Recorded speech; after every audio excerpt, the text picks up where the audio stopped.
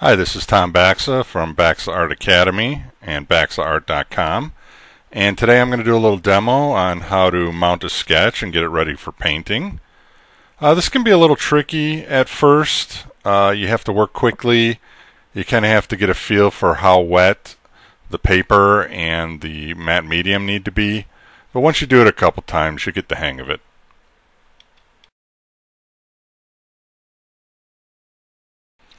Okay, we have our sketch here. It's printed out on Epson Ultra Premium matte presentation paper.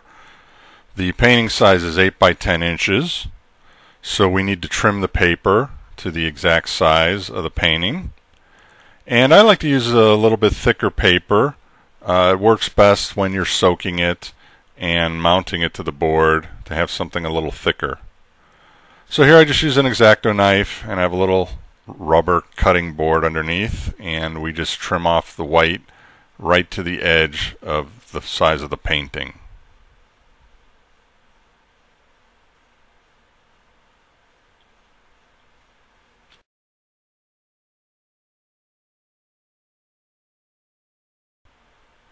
Okay, you want to prepare a board to mount the sketch on.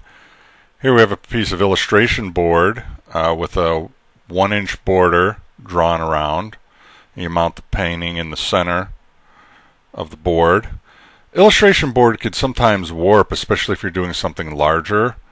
So I do like to use masonite, which is a thin piece of wood about 1/8 of an inch.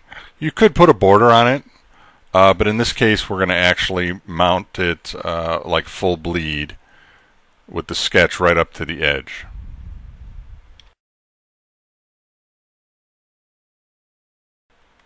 Okay, let's talk about some of the tools we're going to be using. We're going to use Liquitex matte medium to kind of glue down the sketch to the board, and it also acts as a sealant. I like Liquitex because it leaves a little bit of a tooth. Then this is just a standard 1.5-inch brush. It's kind of soft. That's Purdy brand. You can get it at a hardware store. And then you'll need an ink roller, or brayer they're called, to roll down the sketch.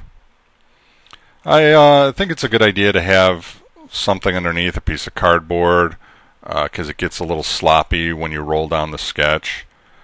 And then you'll need a tub of water to soak your sketch in.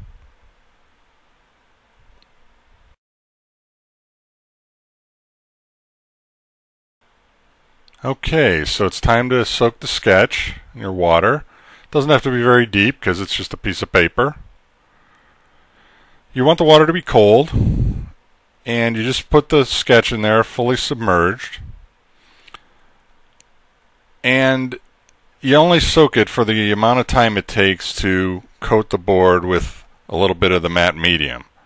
So you put a little bit down. You want to make sure you coat it well, covering the entire surface and to all the edges. Again, this is where you're going to have to get a feel for it a little bit. If it's on too thick, the paper might not stick right when it dries. If it's on too thin, the paper will bubble away and you'll have to start over. So you'll have to fool around with it a couple times and get the hang of it. So now you just drain the sketch, let a little bit of the water drain off. Then you want to put it down on a smooth surface and squeegee it off just a little bit with your hands. You want the paper to be damp but not real wet. Now you want to mount your sketch right on the board while the matte medium is still wet and the paper is still damp.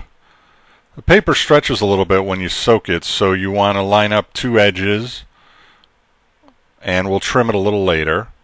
And then when you got it where you want it, you take your roller and now you press down hard and roll it down so it's nice and smooth. There's no air bubbles in between. And you'll see it's making a little bit of a mess. It's smushing out the matte medium, but that's okay. It doesn't have to be perfect.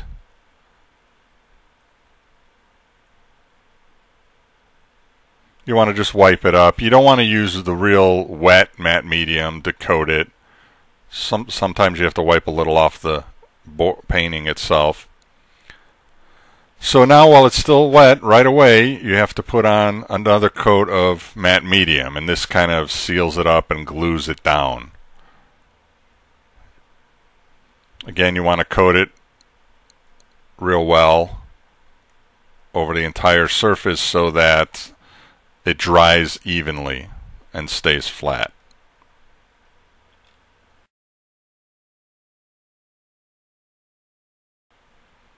You want to let that dry. I usually let it dry overnight, especially on a larger painting. And make sure everything's flat. If there's any air bubbles, you're going to have to start over. But now remember I told you the paper stretches a little bit, so we're going to trim the edge off where the paper sticks over the edge of the masonite. So you just get your cutting board, get your X-Acto knife, and just trim off that bit of paper. Sometimes you have to do it on 2 of the edges. This time we just have to do it on the 1. And there you go. Now once it's all trimmed up, you want to do a second or maybe even a third coat of matte medium. Make sure you paint the edges of the board as well. And you'll notice up top there's a couple of white spots where the ink of the paper kind of came off. Sometimes you could touch that up or just paint right over it, and you're good to go.